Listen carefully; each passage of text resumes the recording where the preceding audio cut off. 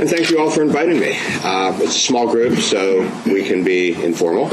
If you have questions, please jump in. My task today is to tell you a little bit about our experience in aquaculture, and since you're a relatively new group, I think we'll have a lot to talk about. Aquaculture is one of the great unfilled needs, I believe, in the United States, and I'll show you why I believe that as we go through this. The slides are really to keep me on track. I have a tendency to wander and talk about issues that I like.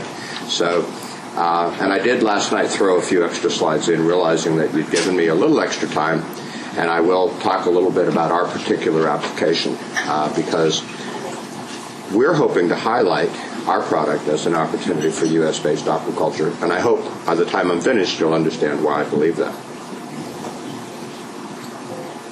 This is the world fisheries, both capture, wild-caught, and aquaculture. And as you can see, at least in the last 5 years, and probably for the last 20 years, the world capture fisheries has basically been flat at about 90 million tons.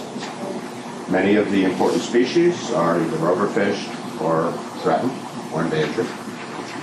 There are serious issues with licensing, with methods of fishing. We're sending larger vessels out with more efficient ways of capturing, some of them perhaps environmentally destructive.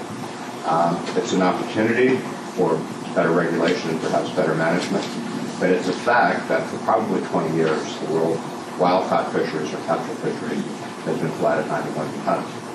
On the bottom of that, you can see that on the other hand, aquaculture has been growing at roughly 7 to 8% per year. That's a pretty good annual growth rate, and the reason it's growing is to keep per capita consumption even flat, the fish has to come from somewhere, and aquaculture is effectively meeting that need. There are many types of aquaculture. You have the traditional trout raceways.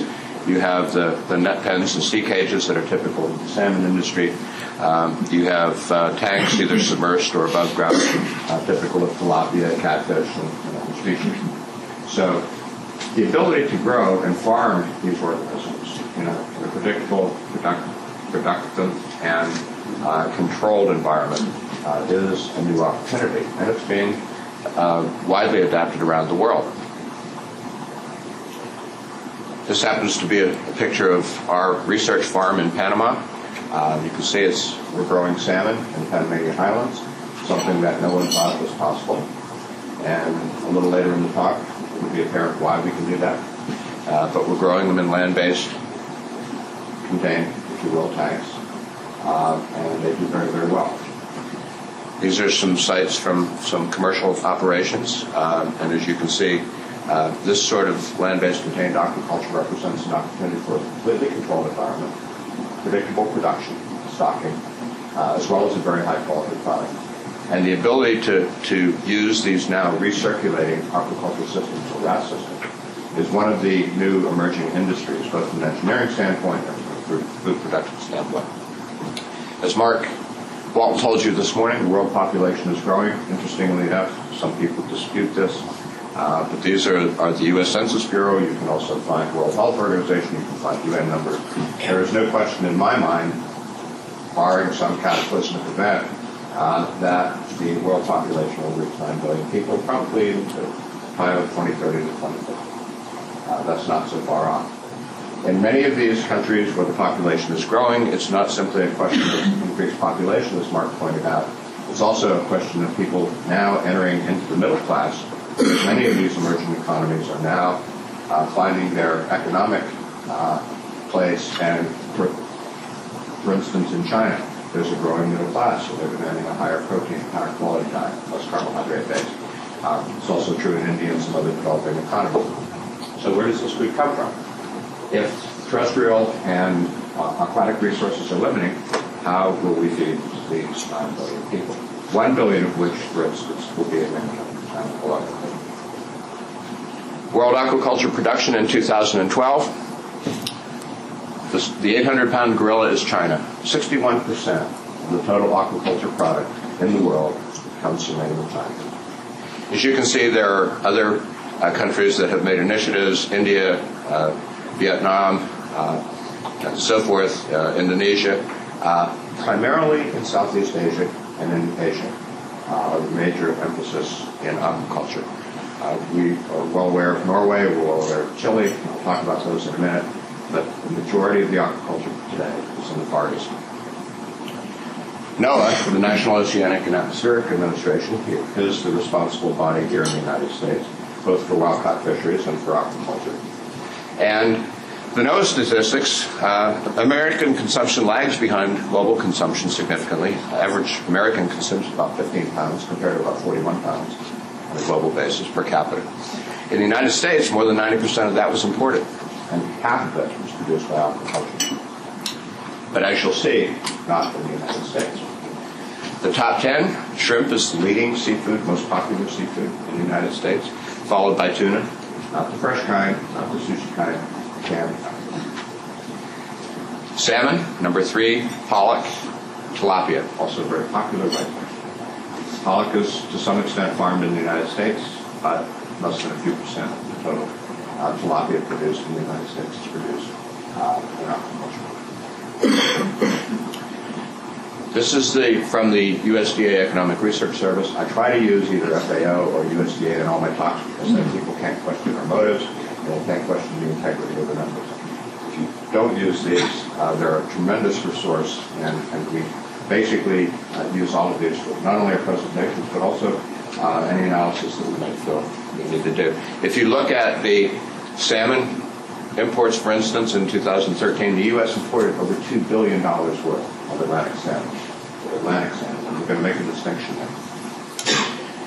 A significant amount fresh, a fair amount frozen, and a lot of fillets that were primarily sourced from Chile, the number 1 importer of Atlantic salmon. Many of you know, but I'm going to say it anyway because it's a common misconception. There really are 2 major classifications of salmon. There are the Pacific salmon, there are 5 economic species. There are the other salmon, which is the Atlantic salmon. Atlantic salmon is an extensively farmed, in fact, solely farmed species. There are no wild-caught fisheries, no captive fisheries, barring maybe a small wild-caught fishery off the coast of Iceland. But Atlantic salmon is primarily a farmed species. Pacific, on the other hand, about half of them are what's called branched. They're all alleged to be wild-caught, but about half of them are grown in hatcheries. They release the smolts, and they catch some percentage of them safe back as adults a few years later. But the Pacifics and the Atlantic are completely different species, Oncorhynchus and Salmonella. The Atlantic salmon is going to be a lot of the focus for what I talked to you about aquaculture. It is exclusively farmed. So where does our seafood come from? Chile is a major source of salmon, as you can see, about 40%. China is the major source of tilapia. India, Thailand, Indonesia, Ecuador, major source of shrimp. We import 94% of our seafood. We import it from countries that sometimes have had experiences with food safety issues, production issues, and many of these countries have products approved or in use that are not approved in the United States. I have a few slides here on NIAA. NIAA does a nice job. It's both the Atmospheric Administration as well as the National Marine Fisheries. They have a new proposed aquaculture plan, fisheries plan, that they're working on as a draft. I'll talk a little bit about that. The reason I show this slide is they talk about marine aquaculture in the United States of a vibrant community. That's true in the sense of a vibrant community of researchers, because we don't have a vibrant community of producers. We are the source of most of the technology for all the aquaculture industries around the world, at least the new technology. We are certainly not practicing that technology, and we're not producing those fish in the United States. They do acknowledge that U.S. marine aquaculture is small. It's less than 1% of the total global production. So there's a huge opportunity. They have a draft aquaculture policy that they issued in 2011. I do not believe it's yet been finalized, but if you read it, it's very nice. I haven't shown it all, but this is an example of the first 6 points. It talks about a lot of really good things. Sustainable, we heard about that this morning. Provides jobs, products, services, in harmony with healthy, productive, resilient communities. It says all the right things. Ensure agency aquaculture decisions protect wild species. We can argue with that. Advance scientific knowledge. Make timely and unbiased aquaculture management decisions. These are all good things. It's what you might expect from national administration that will make all the politically correct statements. They have yet to put their money where their mouth is. And that's not a criticism, it's a statement of fact. The devil is in the details. $16.4 billion of seafood comes into the United States every year. Why is that? Because we've entrusted the production of our food to countries that have had experiences with food contamination, food poisonings, food safety issues, and unimproved products used in their systems. And people are perfectly comfortable with that because they don't know where their food comes from. And when they do, they're also lobbied by people who say, you don't want this industry on our shores, you don't want it off our coast, you don't want it in the neighborhood. So we've abdicated roughly 15% of the total food imports to countries that we probably don't hold in very high esteem from the food production standpoint. What are the barriers in the U.S.? Production economics is one. There's a reason it goes to Southeast Asia. Cost of labor, child labor in some of the industries, labor practices that perhaps would not be found in the United States or developed countries. Environmental concerns. Salmon fishing and salmon farming was forced out of the Northeast and Maritimes in the United States about 20 years ago for environmental concerns. Some of them legitimate, some of them not. The activist community has had a huge role in the prevention and the diminution of aquaculture in the United States. There are certainly regulatory issues, and a sum of all of these is why would people invest in an industry where there are uncertain regulatory timelines, uncertain regulatory outcomes, and certainly a lot of headaches that go along with just trying to accomplish your business or grow your business here in the United States. So there are a lot of impediments. I'm going to talk a little bit now, parochially, about our experience. As you know, I represent AquaBounty. And AquaAdvantage salmon was thought to be a solution to some of the problems associated with salmon production. I've already told you that the U.S. imports over $2 billion worth of live salmon every year. That's about 270,000 tons in 2013. That's a lot of salmon. It comes from Chile, it comes from Canada, it comes from Norway. Yes? What's the regulatory or inspection environment like for having imported? Deborah, I think you know the answer to that. Is it high, low, medium, existent at all? I think that the official numbers... In terms of product, isn't it 1% is inspected? It's 1%. And they're supposed to have this HACCP regulation and follow all the regs and yada, yada, yada. Not. Less than 1% of that imported seafood is actually physically inspected. And the nature of that inspection is interesting. You may read, as we do, the reports of batches that are on hold. So primarily olfactory. If it smells bad, you refuse it. And they inspect 1%. And what about the inspection of our own fish? Well, that's a little different. And in fact, in catfish, it's a different inspection. It's USDA versus FDA. That's a whole other talk and a whole other opportunity.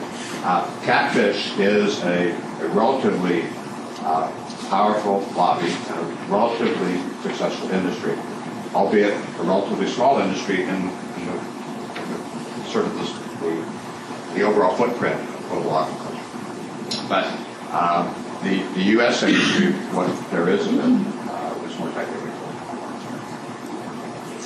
So these are sisters, believe it or not. These fish came from the same spawn at the same age. The fish in the foreground is the St. Johns River stream Atlantic salmon, again, distinct from Pacific salmon.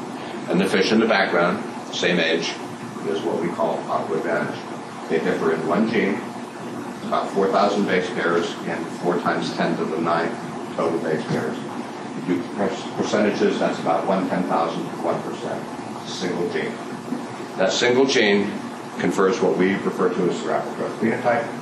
It means that in the early life stages of the salmon has adequate food, and the temperature is permissive, it will grow, unlike the unmodified salmon.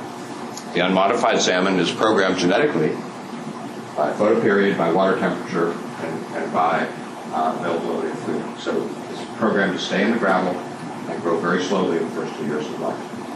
The AquaBounty, one gene, which is regulated slightly different, produces the same growth hormone that allows growth of the unmodified salmon, but it allows it to grow. So, what's the big deal? Why do this at all? Well, fish is healthy. Omega-3s are good. There's a lot of evidence nutritionally that both for development, for neonates, for expecting mothers, and for the general population, it's cardio healthy. It's good for development. It's a safe and sustainable product. Many of the world's fisheries are maximally exploited, and we didn't talk about this, but Mark alluded to it. Aquaculture must at least triple by 2030. Triple today, just to keep per capita consumption at current levels. Not to increase it, but just to meet the need of the additional population. So, where do we get our fish? You don't go out with a line and you don't catch them. If we're going to meet that global food security need, we have to be able to produce those fish. The genetics and husbandry practices in the industry are generally primitive. They're basically, for instance, sea bass and sea bream in the Mediterranean, major aquaculture effort, basically growing wild fish. In some species, like the tuna, they just close the reproductive cycle, so they're able to grow them captivity and breed them in captivity. So, those of you who are in the livestock, poultry, beef, you're in Star Wars in terms of genetics compared to what exists in the aquaculture industry. There is nothing. And there's a huge opportunity. There's a lot of low-hanging fruit, whatever you might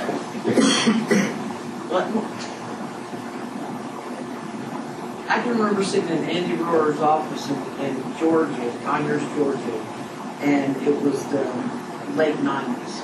And this was before we did anything with aquatic animal health in Amos. So we're singing our song to Andy, and all of a sudden this light bulb goes on. He's like, you guys are where we were in the early 1900s. That's right. You need to get your act together. But the industry hasn't. Undercapitalized, lack of enthusiasm, growing regulations. And when you did this, I thought, yes, we've got it. I mean, I've raised trout. It takes a long time. You know, so as a consumer, I'm going to take you with me everywhere I go. So, we have technology. We know how to do this. So why don't we? Go back to Mark Walton's talk, go back to precautionary principle, go back to regulation by referendum, go back to silliness. And it's not about understanding people's right to choose or people's having right to opinions. I think Patrick Moynihan from New York said, you're entitled to your opinion, but you're not entitled to your own facts. And in this particular instance, this application has been beat to death. What are the facts here? This is a major cultured species. Salmon is one of the most cultured species. It's a very popular product. It's a multi-billion-dollar industry. We load 747s with salmon fillets in Puerto Montt, Chile, and we fly them to the New York markets. You have any idea what the carbon footprint of that is? You have any idea what it costs? It adds $1.50 per kg to the cost of that salmon. That salmon is probably 7 to 10 days old by the time it's fresh in New York. By the time they process it, load it, fly it overnight, and get it to the markets and get it distributed. The nutritional benefits are well known. We all acknowledge that the captive fisheries are basically stressed, if not exhausted. When's the last time you had a really nice piece of Atlantic cod? I'm 64, soon to be 65, and the last time I had a nice thick cod fillet was when I was about 10, because we overfished the cod fisheries and it basically disappeared.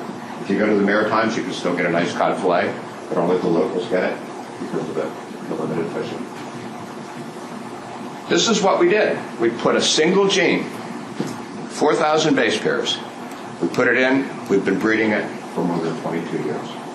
We have 13 generation pedigree on our product. The gene's the same. The gene product is the same. It's stayed in the same place, and the phenotype has been the same since 1989. It's been bred by classical genetics. Mendelian genetics, you breed, we do a little interesting presentation on how we do that, but it's simple Mendelian genetics. This fish has been around for over now 24 years. So, what does it do?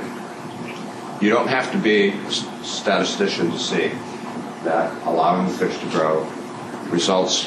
Here we reach 500 grams in something over 220 days. The unmodified sister, the same spawn, takes twice as long. That's the origin of the growth twice as fast. It's a little more complicated than that because you can see the growth rates here are really 4 to 6 times the growth rates here. And as you go further out, they come together a little bit more. So on average, you can produce a market weight salmon in about half the time. That's a big deal. What are the costs associated with producing a market weight salmon? You got to feed it, you got to maintain it, you got to protect its environment, you got to run the lights, you got to pay the workers, you got to do all the things necessary to grow that fish. Big component is feed. This fish has a feed efficiency 20%, 25% better than the modified. Not surprising, but it's 20% better, and that's published data. It's not an off-label claim. Published data by independent researchers, 20%. A 5% better nitrogen retention. What's the most expensive component in the diet? The protein nitrogen. What's the biggest hot button in feeding carnivorous fish? Fish meal and fish oil. So, you would think that if I was an environmental group, this is a fish that can be grown in land-based contained aquaculture systems, and I forgot to tell you, conventional fish, because of their slow growth, literally eat up your profits in the tanks.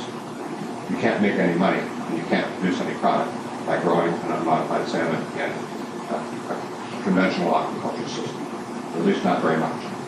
In fact, this fish in land-based systems outperforms economically the unmodified salmon in sea cages, net pens, where you have much lower capital costs and you have much lower production costs. So, you can grow it in land-based systems. You can prevent it from interacting with wild populations. You can insulate it from pathogens. You can have a predictable supply on a continuous basis of whatever size you want. You can harvest 1 kilo, 2 kilos, 3 kilos, whatever.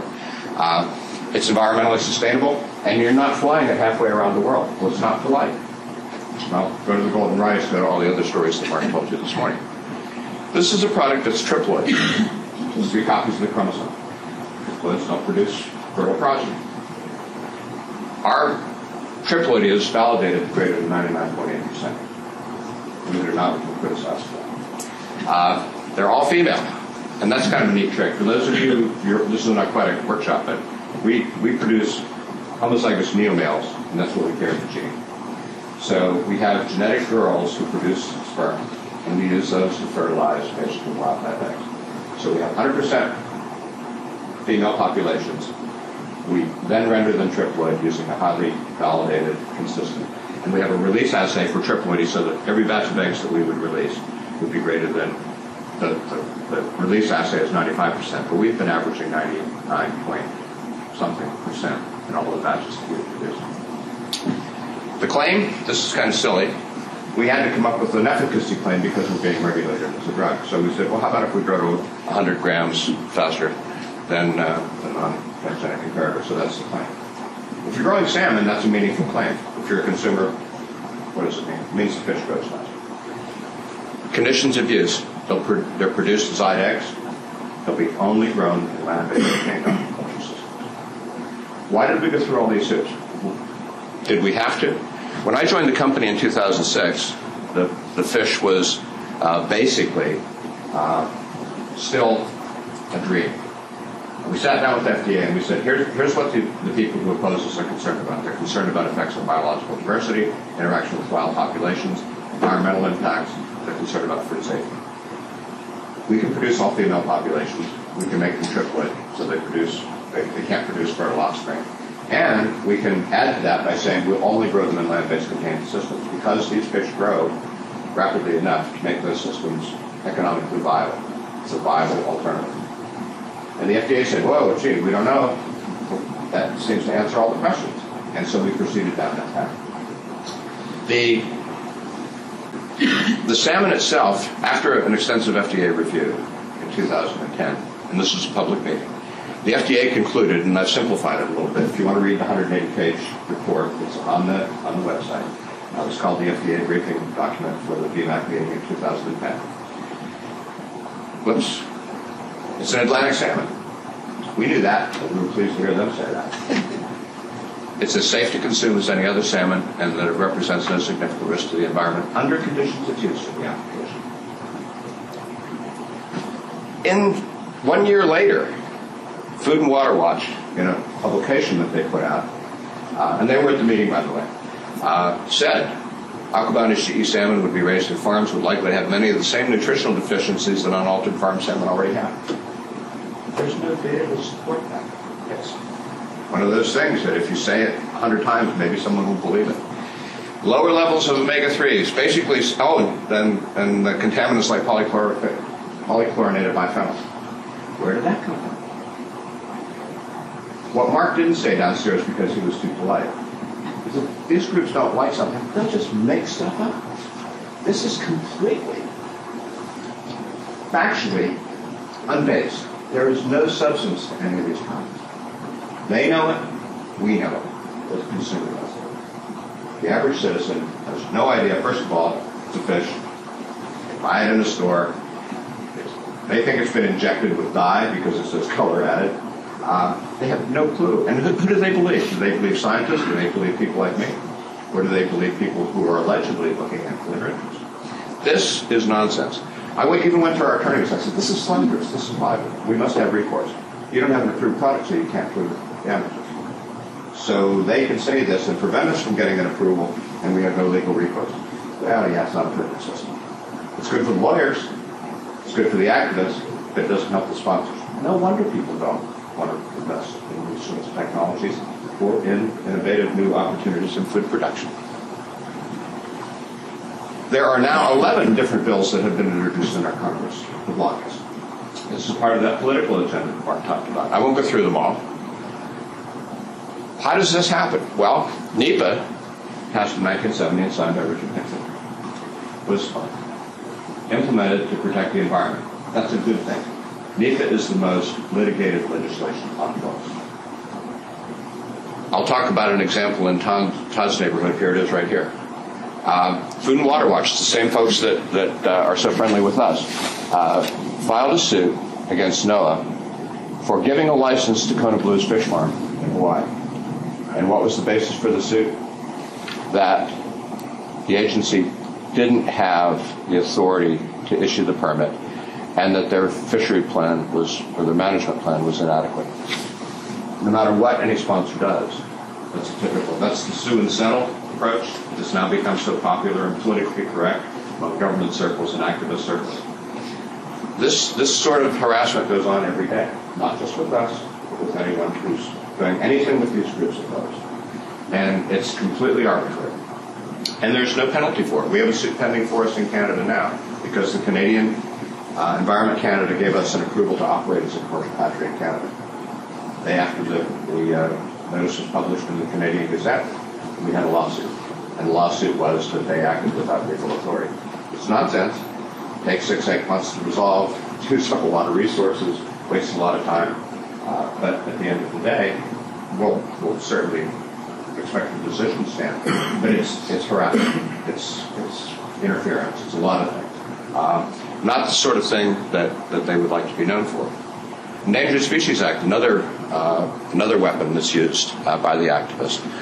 Again, President Nixon gave us another little question. Well-intentioned. Endangered species, protection of endangered species is a good thing. Who can argue with that?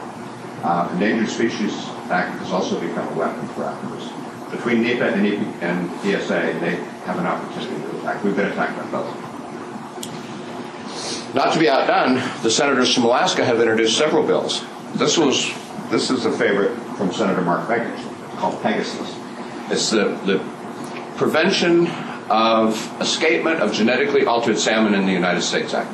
What it really says is it's illegal to basically possess, sell, grow, or in any way interact with a specific product, which happens to be AquaBounty, to ship, transport, offer for sale, sell, or purchase covered fish product pertaining, to have custody, control, possession.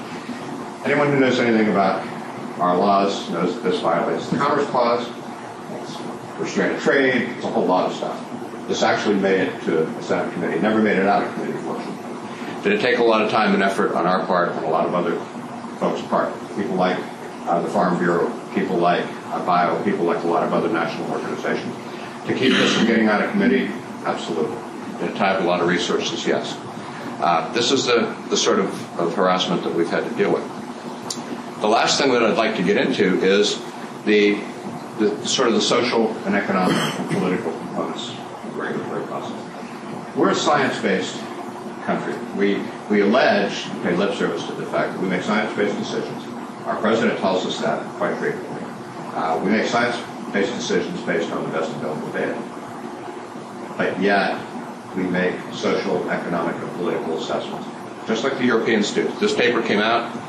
What they were encouraging was that we consider social and economic considerations in the regulatory process. The problem with those, and everyone's entitled to their view, is those paradigms change. What may be socially acceptable today might not be socially acceptable tomorrow. More importantly, who gets to make the assessment? If I get to make the assessment, I'm feeding the world and I'm introducing a new technology that has a sustainable footprint and can grow American aquaculture. If Food and Water Watch is doing the assessment, I'm poisoning the American consumer and threatening the economy of China and God knows what. So they're subjective assessments. And that, I think, is a disservice to our population. CAST has weighed in on this. This was a paper that appeared in 2011. Their conclusions were an inhibitory effect on commercial investment as a consequence of the political circus that this application has generated. We've had letters from groups, and this isn't all of the folks that have helped us along, but you recognize many of the names. Friends of the Earth, Earth Justice, Greenpeace, Union of Concerned Scientists, Oceana, Ocean Conservancy, Pew Environmental Group. Before taking final action, do an environmental impact study. I assume all of you know the difference between environmental assessment and environmental impact study. Environmental impact study is like falling down a well that wants to rock. There's no end point to it. It takes as long as it takes. And that's also, along with ESA and NIAA, a frequently used tactic. And it sounds great. Why not just assess the impact? It could take 10 years. It could take 100 years. The good news is we've been able to galvanize support. People like, again, the Farm Bureau, a whole lot of animal groups. I don't know if we had NIAA involved, but if we didn't, I hope we have you next time. But we had 30 agriculture groups basically petition Congress to say, just let the system work. Don't fiddle with it. Don't interfere with it. Let the NIAA make a science-based decision. So here we have an example, and I'm sorry for the digression, but the product has superior production characteristics. They're all female. It's regulated as a drug, which is a pretty rigorous regulation, more rigorous than any other food that we have. We've published a detailed environmental assessment. We've had 19 years, basically, in regulatory review. 3 years from a public meeting where the FDA said that the application was safe, the product was safe and effective. A 2-year delay publishing the environmental assessment because apparently it got in the way of a presidential election cycle. So they basically stonewalled us for 2 years. We could not get any updates on the status of our application for more than 2 years. We went to every agency in Washington and I knocked on every door, all the way up to the office of the president. And basically said, we got nothing. We'll tell you. John Entine published a story in December of 2012. Within 2 days, the HHS folks at CBM released the environmental assessment. It wasn't a nice story. It was a story that, frankly, we were surprised at. But basically, the story said it had helped the political for 2 years. We've invested, or I should say our investors have invested more than $70 million to date. Why did they do that? Because they believe what we're doing is right. They believe what we're doing has value. And the biggest, probably, reason that people oppose us is because we're the first. And the fear among the activist community is that if we're approved, no matter how safe we are, there might the other times.